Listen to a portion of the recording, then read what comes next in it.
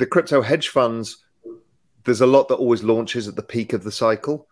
And then at the bottom of the cycle, a lot of them don't work, but the better ones survive and thrive. And we see higher and higher quality people coming out of the traditional hedge fund industry and out of the top investment banks like Goldman Sachs come into the space. Welcome back to Crypto Insights. In this video, you will learn about Raoul Pal's view on institutions entering the crypto space. Raoul explains why he believes big institutions are coming to crypto. We will bring you the highlights of this interview, so please don't forget to subscribe and liking the video. And I saw Bitcoin and realized, okay, here's a digital asset that can be thought of like gold, but this blockchain allows us to have the recorded ownership of everything in this distributed manner, and that was very powerful. That started that journey for me as well. So I became an investor. I wrote the first ever macroeconomic strategy paper on Bitcoin in 2013, and was an investor from then onwards, and have been on the whole journey. In the end, all markets are the same. They're prices of which products are offered, whatever you want to invest in, and there are exchanges or brokers that offer them. So at essence, they're the same thing. They just happen to be more volatile than assets that most people are used to investing in because they're earlier stage in their growth cycle. It's kind of like liquid VC. So it has more volatility. Anybody who's invested in a startup and speaks to the founder of a startup, one day they're going bust, the next day they're going to be billionaires, the next day they're going to be bust. And that's how crypto markets are, because you're early stage. So it's before you've got the large products, before you've got product market fit, all of that stuff. So it's riskier, but you're more than compensated in the returns over time, or historically have been. And therefore, I've spoken to many institutions about this, and they understand that this plays a role in a portfolio. It's actually a portfolio diversifier over time and can actually dampen risk of the overall portfolio and give further upside. So if you put it into a standard asset allocation model, you tend to find that Bitcoin, ETH, or a selection of these can do extremely well for a portfolio and still dampen volatility. So yeah, it's a very interesting area. The only difficulty is obviously regulatory clarity in the US has been less than in other countries. So that's been difficult, but that doesn't really apply to the institutions as much. The hedge fund industry is still pretty nascent, doesn't have a lot of money in it. So there's less liquidity, I guess, is the other issue. There's not yet the sort of liquidity they're used to from equity markets or commodity markets. It's a smaller market still. It's still, $1 trillion. And those are all hundreds of trillions of dollars markets. There are single equities like Apple is worth 3 times the entire market cap of crypto. And that's just one company. So you're dealing with something that's less liquid, more volatile, has a potential over time to accumulate better rewards, but it comes with the risk of the kind of volatility we get used to. Once you've been in the space for a while, you realize that it's pretty normal every 3 or 4 years that it all goes down 70%. When you zoom out, you realize it's gone up 500x over that time period as well. So what is driving institutions to look at crypto? I think they understand the issues of the financial system. I think most people understand how much debt that there is. The US, the largest economy in the world, the government's over 100% of GDP in debt. The private sector is another 120% of GDP in debt. The financial sector is another 200% of GDP in debt. The world is 400% of global GDP in debt. I mean, these are staggering numbers. The world has never had this much debt. They are also aware that that brings fragilities. We see endless banking crises around the world that roll on and on and on because of this very issue. And then they became very aware of monetary printing and the impact that that has as well. So almost every institution that I speak to, whether that's a hedge fund or a pension fund or an asset allocator of some sort or a sovereign wealth fund, understands this. So the question they then ask themselves is, how can we not have an allocation to crypto? So by the time they got to that point, because these are slow moving and they have a lot of work to do internally to get the approvals, what you tend to find is the cycle ends and everyone's like, whoa, they kind of are aware of the volatility. So I don't think it scares them as much, but they just now want the confirmation that the volatility is out of the way and the next phase is coming. So that was the big thing that I saw in this cycle versus the previous cycle. The previous cycle, we saw some participants coming on, people like Fidelity. They started to come into the space. Some of the bigger hedge funds like Brevan Howard had come into the space. Soros, More Capital, these giant hedge funds, they all explored and invested in the space. This time around, the 2021 period, pretty much everybody did the homework. And you'll have seen it at Binance. Everybody's seen it. They've all had a lot of conversations with all of these people. Family offices became much more involved this time around as they understood it. How can they preserve wealth in an environment where the central banks are printing currency? How can they preserve wealth in an environment where where you don't know if you could hold on to your assets if a banking system goes under, you know, that kind of issue. So we've definitely seen that. We've seen the rise of, on the trading side, we've seen the rise of more traditional hedge funds investing in this space. So the large asset gathering hedge funds have all traded in the space. They're still not yet comfortable with the volatility. Some of them are, some of them aren't. Others span off whole hedge fund units like Brevan Howard. So Brevan Howard Digital is a giant in the space now. And I think we'll see more of that because the return profile is different and it's harder for the regular investor to get, if not the book is quite small. But we're definitely seeing a lot of interest from that. They pulled back a bit because of the bear market, but that's their job. Their job is to allocate assets. That they don't have to be crypto believers all the way through. They need to be gunslingers who look for capital opportunities. But most of those have done the work and will come back into the space. The crypto hedge funds, there's a lot that always launches at the peak of the cycle. And then at the bottom of the cycle, you know, a lot of them don't work, but the better ones survive and thrive. And we see higher and higher quality people coming out of the traditional hedge fund industry and out of the top investment banks like Goldman Sachs come into the space. Then we've got on the banking side of the equation, all of the big banks have large crypto teams, not yet so much for trading, but building blockchain technologies, the securitization of, you know, putting assets on chain, but also ready to make prices, to market make, to offer products to clients. They're all doing the work as well. So I see all these. Well, I know it's very difficult for most people because all they see is price go up, price go down. But I see what's going on behind the curtain, and this freight train of everybody moving towards this is happening. I think they've done a lot of the preparing. They've got kind of approval to allocate. Many of them put their toe in the water in 2021. There was a lot of institutions that got involved, and really they were in the learning stage. And what I've found is a lot of those institutions have now built large teams, looking at what they can do about, like, even tokenizing their funds as well. You know, we've seen people like Franklin Templeton building out huge teams to do that. Fidelity have built out huge teams. So there's lots of people doing that. The next phase for these guys is, okay, we understand it. How the hell do we implement it? And this is where it gets harder, because they then have to go and say, okay, do we need to open a multi-sig wallet? Do we want to hold it in an exchange? How do we do this? And obviously there's no ETF, which is one of the things they're waiting for, particularly the investment advisors and the smaller pools of capital.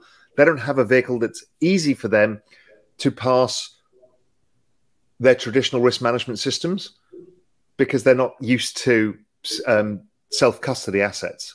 Right? There's not many self-custody assets. Most of them don't self-custody gold, even though they may have gold.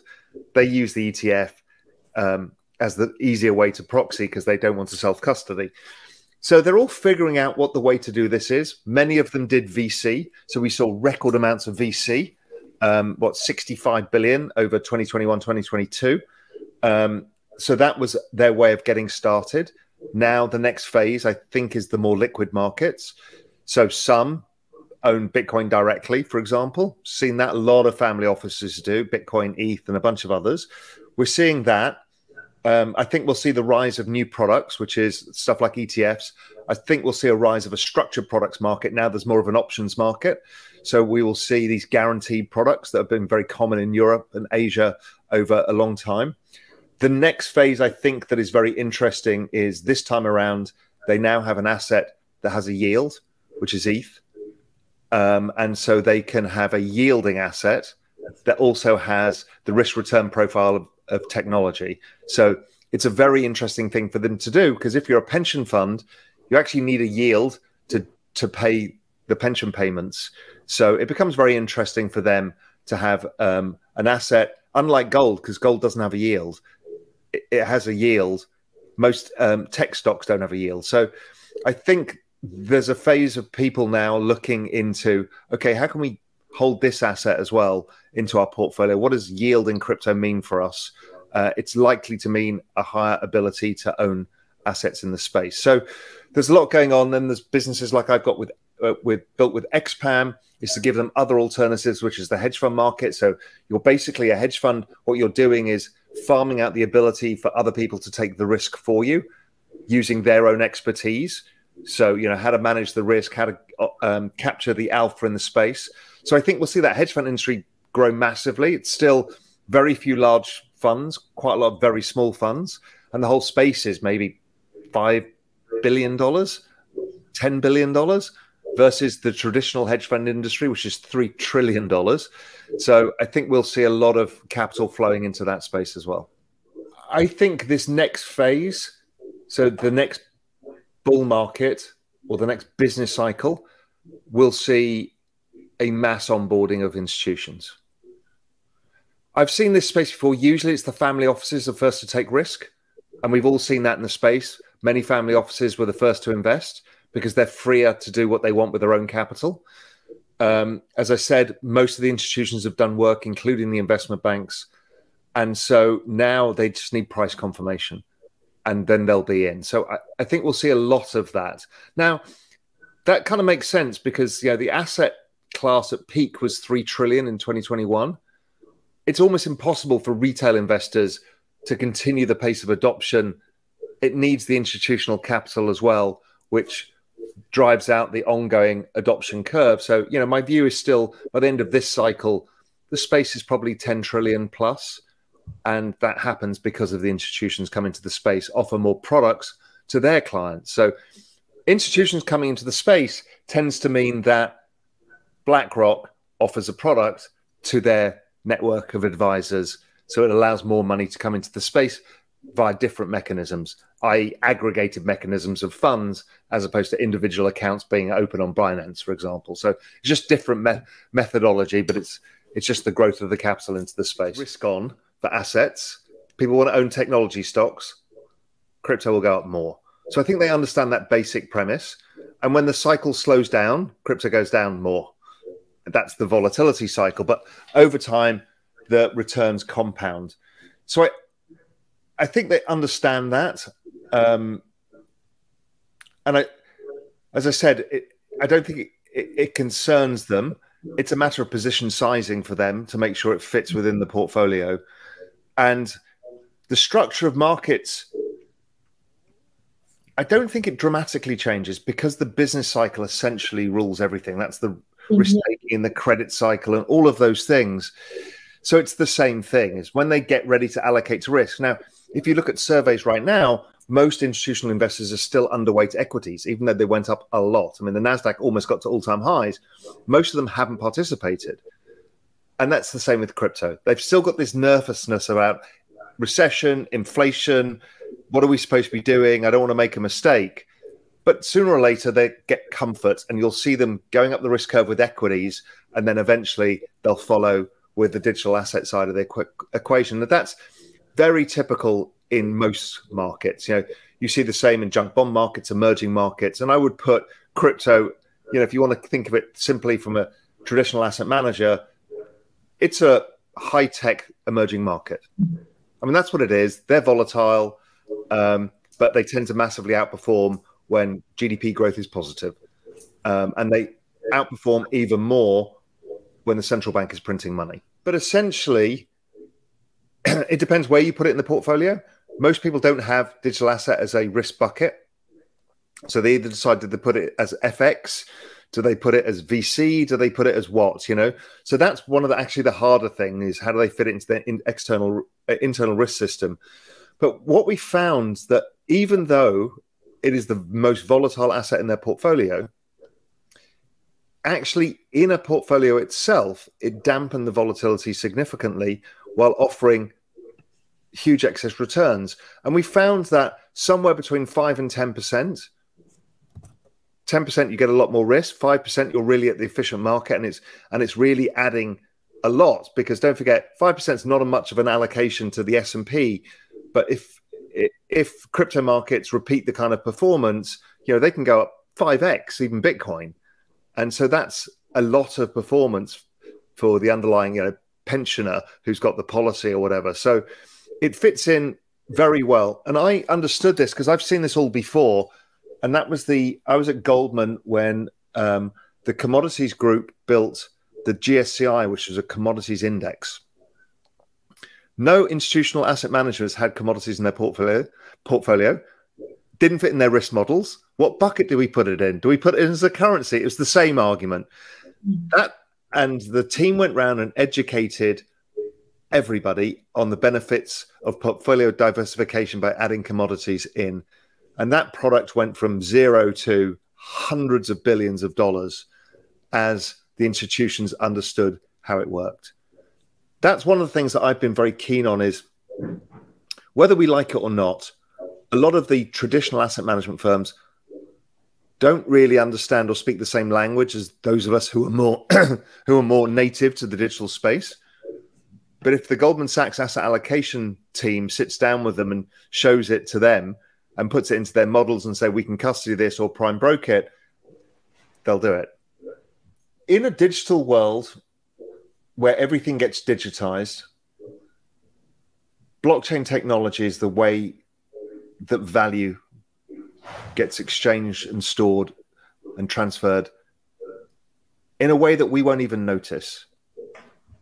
We don't have to see. We're so, because the UX, we're still so early. Everything's so clunky. It's like dial-up modems for the internet still. But really, we won't even notice we're using crypto rails when we make that instant payment to my grandmother in India. We won't know that we're using crypto rails when we're moving an asset from a game to another game. We won't even know when our identity that we log into our websites is actually an on-chain identity. We won't even know any of these things. We won't even know when we buy an equity that it's traded on a blockchain that's sitting on top of Ethereum. We won't know that when we use a central bank digital currency to make a payment for a pint of milk that we're paying. That is where this is going. It's the abstraction away of all of the cryptocurrency stuff and really into how do we change how all of the system of value on the internet. A key thing for most people to get their heads around, which is a much broader topic for another day, is in a digital world, everything goes to zero in value because you can make infinite amounts of it. So that is a problem in a world that's getting more and more digital. How do you store value? How do you make value? And the answer is blockchain solves this. Blockchain allows you to have scarcity in a digital world so you can maintain value.